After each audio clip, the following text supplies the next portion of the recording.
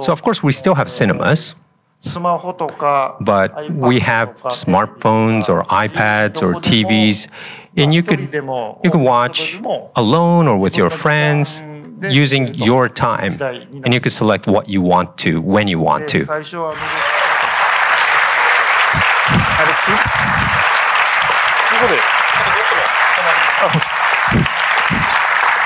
Okay, so it's quite obvious from a trailer like that, and also from what you did in the past, that your career, your work is influenced a lot by cinema and by literature as well. And I think that you've prepared for us like a little introduction, a little explanation about the history of cinema and storytelling. So movies and games were totally different. It was like water and oil. But now it's coming together. And I just want to kind of briefly go about it. And I know that everyone's a professional in films, so I'm going to just go really quickly about it. Should we put this up, please? So I just wrap this up really quickly. The diagram, please. 出ないミステリーですよこれ。あ、はい。まあ最初でゾエトロープっていうのが19世紀半ばに発明されて、これは覗くというマシンですね。Peeking, you know, it's a machine that you peek on the ムービーがなかった時代に静止画を連続して、まあ馬が動くというたった一人のonly one person, it was viewed for only one person entertainment. And you just peek alone. And it wasn't really a big hit at that time. And Rommel brothers next when the cinematograph.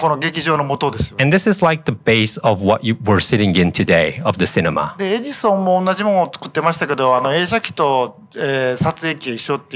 And Edison actually created the same thing.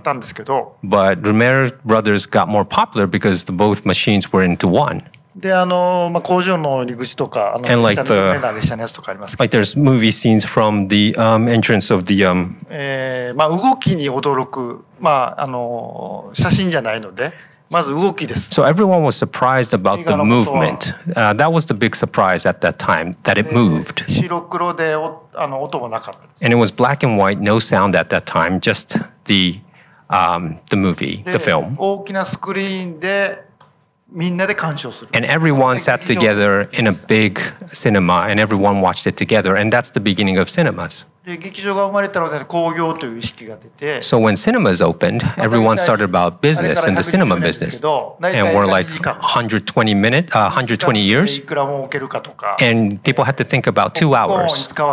How we make money in the 2 hours, or the mechanism of how we make people buy popcorn, you know, things like that. So the creators had to think about the storytelling in 2 hours. So let's go on the bottom side.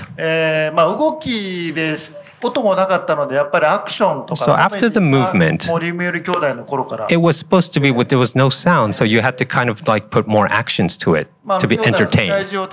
So the brothers went everywhere around the world and made it into a film. So that was fascinating. And then Chaplin and Keaton came on. And then came the talkies. So the movies now had sound, and people would talk in the movies. And Technicolor, well, color came in. And it went into digital. And now you could see that it's 3D in Avatar. So the technology of the film changed film itself.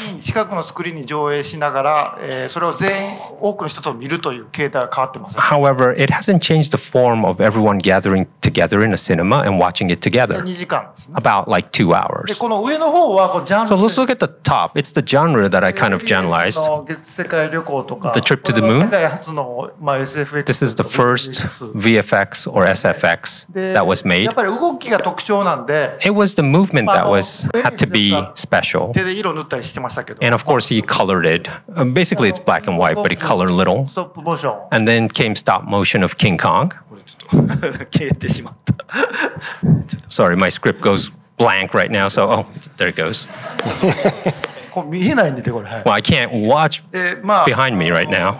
And then came animation, like the Willy, the Steamboat, and Mickey Mouse, and it's all movement.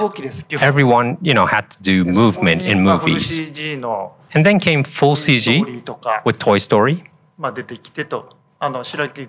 and Snow White because it was animation. So movie goes on. I love how you pass from Avatar to Too Old to Die Young. I mean, that's an interesting gap right there. But Hideo, knowing your love for cinema, and you're obviously passionate by this, how come you didn't decide to become a filmmaker and you ended up doing games, creating games? I originally wanted to be an astronaut. Okay. And then next...